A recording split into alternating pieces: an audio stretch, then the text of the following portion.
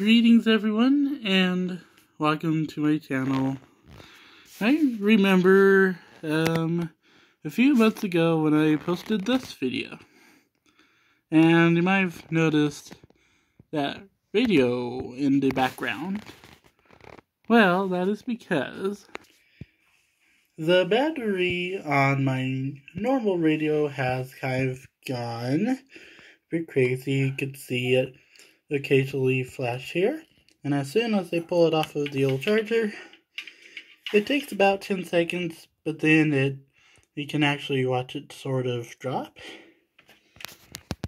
Now, I can still use the find if it's on its charger, but basically with actually one of the connector ports is loose on the battery, so without really forcing it or even taping it, not a device by the way, then this definitely limits how I can use it. With that being said, I present to you my newest addition to the family. And that would be the Eton Elite Executive. Watch as like the YouTube translator thing will somehow find that to be French or something. But anyways, well, I have been using it, so there's not really a lot of unboxing to go here. But regardless, you can just about pull this out, and this is what you've got. Now, it's really nice. It comes with its own carry case. So, in deciding to go with this one, I've watched several videos from some of your other channels, rather.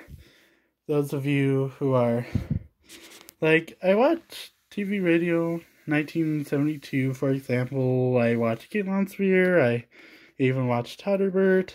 They both gave me some, well, they all gave me some excellent advice, rather. And so I chose to go with this one. It comes with this nice case, by the way. And you can see it here. The other thing that you can get in the box is this charging dongle, which I'll explain the unique way this radio charges in a moment. So with that, let's actually get on to the good old features. Alrighty then, we have unlocked the radio. May I say hi to one of my kitties? Alright, so with this being about the size of the palm of my hand, and really, for comparison purposes, I have a battery pack here that is the exact size of a phone, and when I put it up to the Elite, you can see that the Elite is just a slightly wider phone. It has more of that girth, I guess you could call it. And I will admit some of the videos actually made this thing look really long. By the way, that takes us to this antenna. It is currently in the short position. The long gets to well past 31 inches in my experience.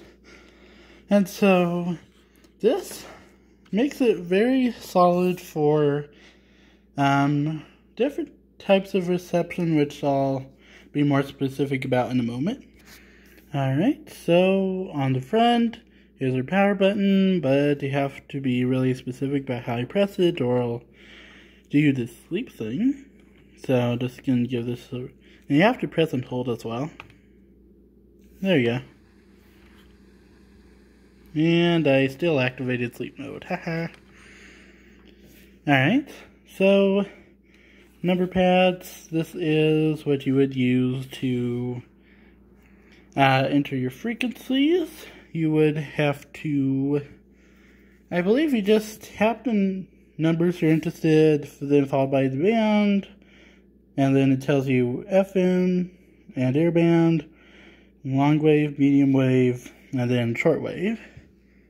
So this video does have a wide range of things. It's got and for the $150 price point, it really does pack a punch. Particularly, it adds FM, RDS, in other words, song information, or just text information in general. Which I'll show here. So, earlier in this video, I promised I would show you how that charging thing works. Again, basically, well, it's kind of complicated, I should say. You go to the back, where I had already. So if you do AA batteries like this, apparently there's no charging for you. Apparently it does cause a bit of an explosion risk. Batteries like these, I noticed, with active use, you get about a week out of this radio. But if you're not using it every day, all the time, this can actually get you a good solid month or two, or even further than that. Otherwise, you can insert what are known as NIMH batteries, I think, which then you can charge using this port over here. See if it'll ever focus in or not. Yeah, I guess that's not happening too. Oh wait, there it is. So where it says DC in, that is how it charges. Also, you might notice headphones as well as an external antenna support. This sort of is the slider for if your radio gets overloaded a lot, switch it down into low. Otherwise, honestly, Dxer is really good for bringing in stations. Then on this other side, have the tuning knob, a volume, line in, line out. Line in, line out is really good. So, for like line in is just so that you can plug your MP3 player into this thing, or your phone for that matter. But in reverse, line out, and I don't want to use this word too common because, well, yeah, but game is a game changer because now you can actually plug this into a recording device. So that's nice. Alright, before one even turns the radio on, they are basically hit in the head with thousands of options already. For example, you can set an alarm here. There we go, I have mine set for 7:57. That's gonna be, let's see. Then I should say that, so I think there's 4 alarm settings. You can tell by the little bell icon that it's on. Let's see. With the radio still off, that TZ button that you see, or the line in button as well, can actually let you adjust your time zones automatically here.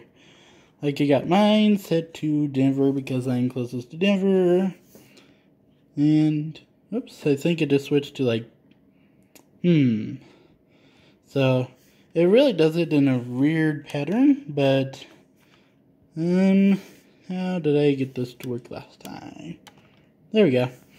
So, I can use the page time to confirm a lot of things.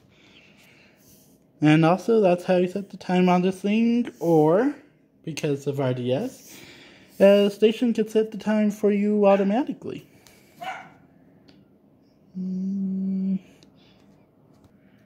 Before I actually turn this radio on, you can adjust the light settings on this. So there's that. It requires a guitar push on mine, but you can see there's a few options to go with.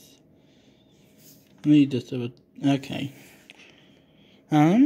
So I've read a lot of reviews complaining that the light is not great with video, but Unless it goes to like this, then it's really not been a problem for me. We are now 10 minutes into the video. Let's actually see this thing in action, shall we? We're starting on the FM band. On a further out station. Now, because they're playing music, I can't stay on there.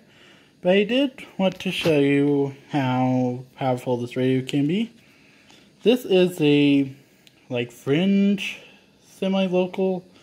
I mean, it's probably about 70 miles away from me, and it's hard to get on most of my indoor radios, but here, it sounds good. So to show you what the RDS looks like, let me switch over to a slightly stronger station. Before I do though, you might notice there's a little signal strength meter. RDS starts to come in about 5. Really good strength is probably either 7 or 9, but this radio can really pick up the fringes as long as you move your antenna around. As you can see, I extended it most of the way, if not all the way. Oh, I forgot this thing has a weekday setting. Trusty sidekick Spaniel Sadie in charming Cheese and Cook Village, Maine. So actually bonus points here because another Scottsbluffian station had its RDS come in at only 4. Apparently I lied to you in my spare time. On YouTube, all about their adventures fishing for salmon and John's new venture as a snowmobile guide, and I know that's going to be fun. Go take a look and you'll see why John was just too pretty to not. Alright, so there's that. But for that more local station, I present to you 105.5, the Colorado Sound, only, and I had to do that. There we go. It's only about 37 miles away, and so, you know, strength is pretty good. I wanted to point out this particular example so you can see the time on it. As you can see, the RDS is pretty fast to pick up. Never mind.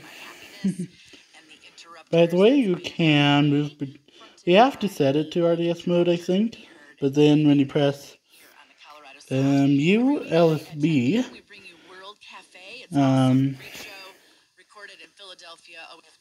so by the way, here's what the radio sounds like. Next week on the show, they'll have Amy Ray of the Indigo Girls on Monday. Bartees Strange will be on Thursday. And Friday, March 31st. Wow, March 31st is next Friday. The New Pornographers will be the guest. Alright, so this radio with a pretty solid sized speaker. I haven't had any issues with it sounding tinny or anything like that, so I'm pretty happy with it. Is I Am Woman. 105.5, the Colorado Sound. Alright, so here we go. No text, no data. This one, for some reason, kept falling off. Let's see if eventually we can... see, come on. Let me try something a little bit closer to 10 here. Let's see. Okay. We'll see, see when the label decides the launch day will be, so. Awesome. Dave Fry from Sidewalk Prophets, thanks for catching up with us today. Thanks, Patrick. I will say, despite the RDS coming in easy, even on link stations, the time feature is slow. You can literally have 9 bars, don't know if you can see it all that well, and still have nothing. In fact, it actually just changed, so now it will scroll a timer across, and you can potentially have your radio auto set to that. Let's see.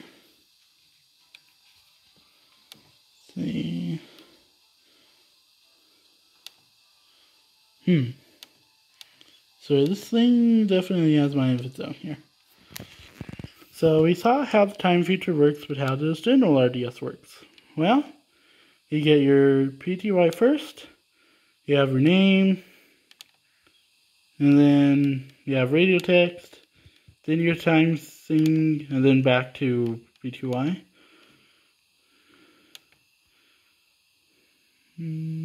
Alright.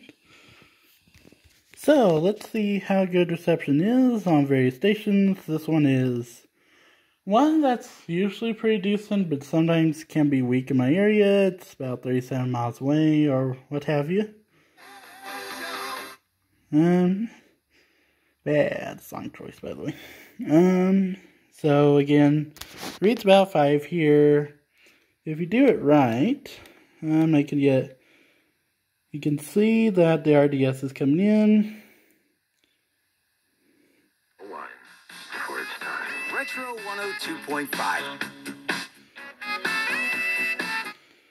102.5. Usually their RDS is actually a song behind. At least we got it on right this time. So, aiming for something a little further away. Again, I showed you some 70-mile stations. I'm going to go ahead. Oh, so you actually do have to. Never mind.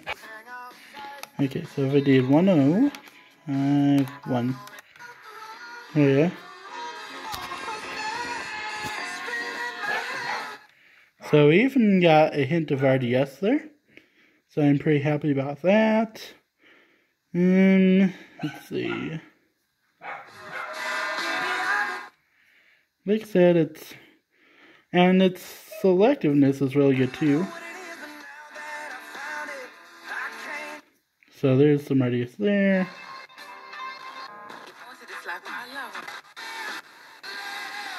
Then that's a local. Nebraska and Alright, moving on, we have the error band. So there's a strong station. Let's tune in for a second. Cheyenne Regional Airport. Information November. Weather at 0253 Zulu. Wind 300 at 7. Visibility 10. Ceiling 1000. Overcast. Temperature -4. Dew point -14. Altimeter 2984. And here was a previously active channel. Of course, there's nothing now though. But it's like that on the airband. There you go. Now, I should say that, a lot of people have looked over this type of radio, so I don't really want to just drum it in any extra further. I really just want to show, how it works for my environment, and then allow you to sort of make that decision on, your own and with the help of other videos. Let's see. Moving on, though, to medium wave. Bounce cancel coming eventually. People canceling to continue credits or credit stop and balance on required finance agreement due. Apple TV Plus up to $4.99 value at T-Mobile.com. And pressing wrong button.